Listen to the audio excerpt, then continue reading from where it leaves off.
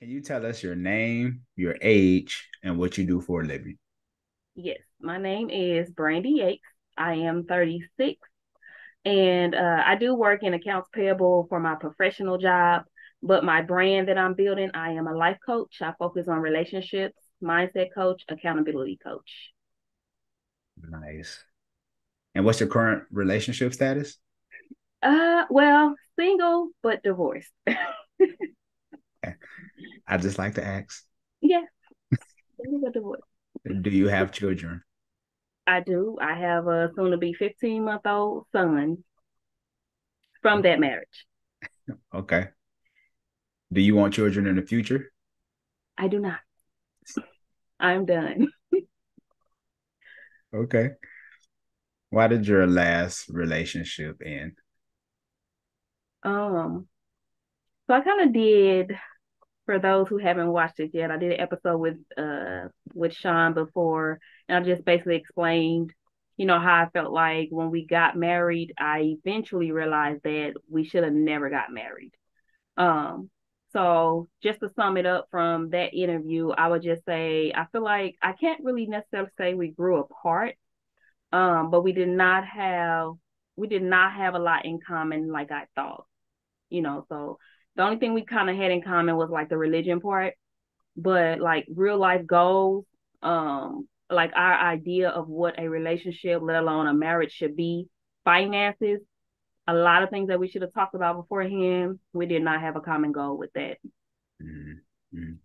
Yeah, and for those who didn't see that, if you want to watch the episode in depth, you can watch it on the channel. I have it linked up below in the description if you missed the episode. Very powerful. What's a deal breaker for you? Ooh, um, golly, I think a deal breaker for me, for one, from the dating scene that I kind of see now, a deal breaker for me would be control issues. Mm, So when I say control, I think in this society we got this thing where we kind of feel like we own the other person, especially if we married. We kind of feel like we own this other person. And I don't a deal breaker for me is not allowing me to show you that you can trust me. You're keeping tabs, you're constantly like the questions are overly too much, oh well, I thought you said you were gonna be here. Well, what about this? I, I'm gonna be there, so it's like the control issue. I guess it would go hand in hand with trust issues too. So yeah, for sure. So, how do you handle difficult situations? me per se, um, a lot of times I have to step out of the situation. A lot of times, I guess for women, we will be the ones that want to talk, talk, talk about it. I'm not that person. Sometimes I'm like, just give me a minute because maybe I'm not hearing what you're saying correctly. Maybe something is going on. Give me time to process it.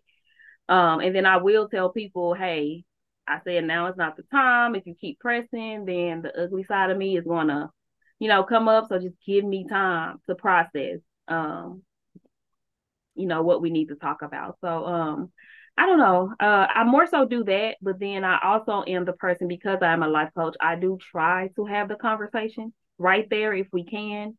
But Mhm. like I said, a lot of times emotions be way too high, and then it's like people are like, "Well, you said X, Y, and Z." I'm like, "That ain't what I said." Yes, it is. All right, let's let's table this and come back to it. So Yeah, for sure.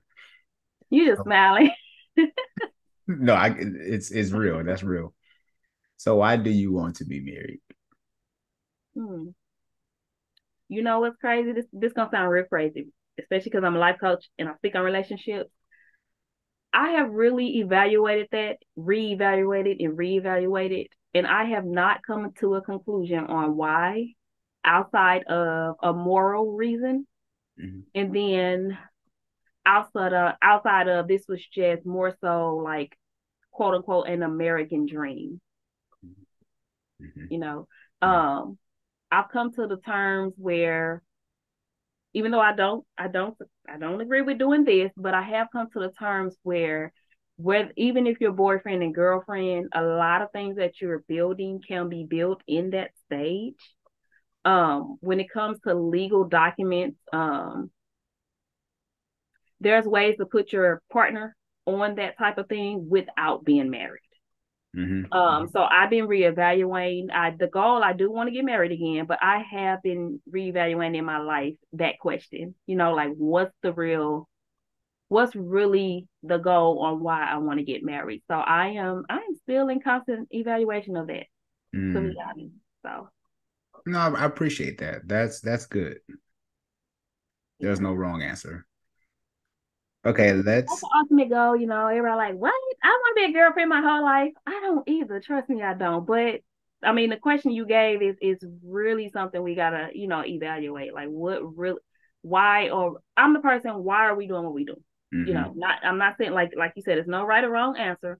I'm not saying don't get married. I'm not saying stay a boyfriend, stay a girlfriend your whole life, but it does go back to why are we doing what we do? Like, is that something we were brainwashed to do? Is it religious reasons, spiritual reasons? What is the reason? So I'm just in that current evaluation right now. That's real. Okay, so I have three questions. Okay. Let's go a little deeper, Brandy. Uh-oh. Okay. First question. When you were scared, sad, angry, or overwhelmed, who, if anyone, did you go to for comfort as a child? Sadly, I had nobody. Okay. I had nobody. I went inward a lot. Um, Crazy as it sounds, I went to books. When I was a child, younger, I was buying like adult books to like, work on my mind. Like, let me find some answers here. So I really didn't have a safe space when I was younger. That's interesting because I asked that question because the alternative is if you didn't have anyone to go to, what did you do? So you answered the question, which shows that you're very inquisitive.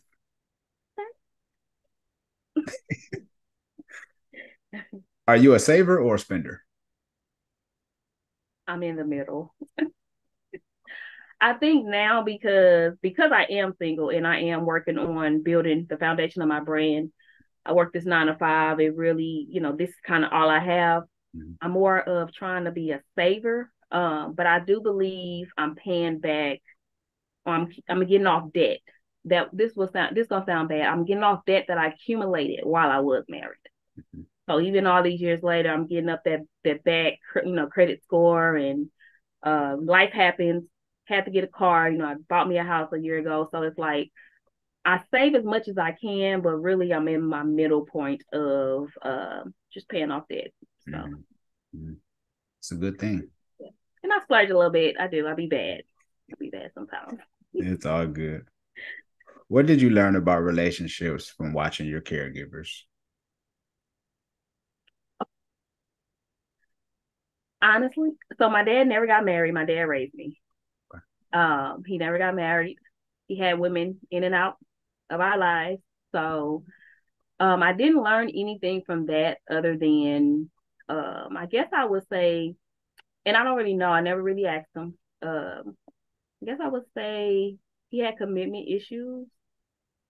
Um, to me, being a child looking at what was going on, I think maybe I was questioning like, was this how you supposed to be? Is this like go from this person to that person to that person? Like, is that what adulthood is? So that's kind of what I used to question when I was younger.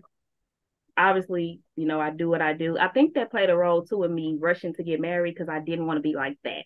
Mm-hmm. I didn't want to live that lifestyle of just having person after person after person. So when it came up, the opportunity came up to get married, I'm like, yes, this is God. This is it. My prayers are answered, but that's another lesson, within itself. So No, for sure. Yes, well, thank you so much for your time, Brandy. I appreciate the transparency. And if the DM is open, this is what we do. Even if you don't find your spouse in this video, maybe you'll find a great friend. You just never know. It's all about the connection. So um, we would like to hear those testimonies eventually. But thank you so much for your time. And how can everyone find you on social media?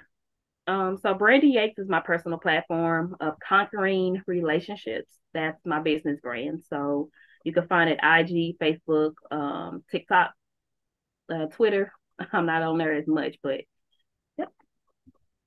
All right. Well, everyone, you heard it here. So Brandy Yates, the DM are open. So